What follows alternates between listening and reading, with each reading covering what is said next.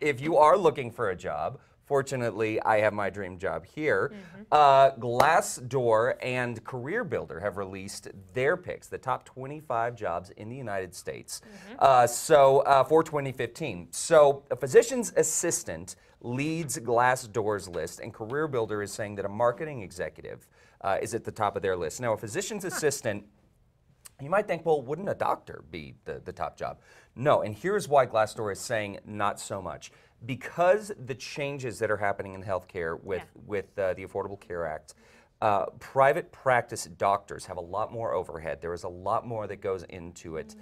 That's not the way to get rich, is what Glassdoor is saying. Now, not necessarily that a physician's assistant is going to get you rich, but there is a lot less overhead in that career. The average salary for a physician's assistant is about $111,000 annually, which is a pretty good salary, without the overhead or the concern of having to run that private practice. So that's why they are saying, you know what, get the assistant job instead of being the doctor.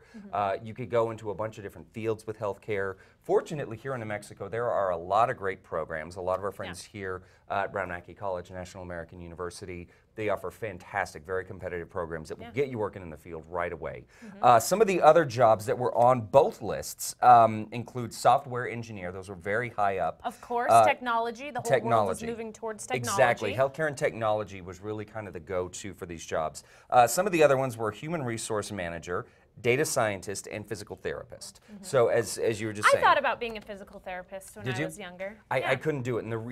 I could not go through a kinesthesiology class. No? I almost had to do it when I was an undergrad at UNM because I was getting a drama degree. Dance majors had to. Oh, okay. Dance majors have to take a kinesthesiology. And for those of you that are saying, well, what in the world is that? You have to work with cadavers to understand the muscles. Nope. Pass. Yes. Okay.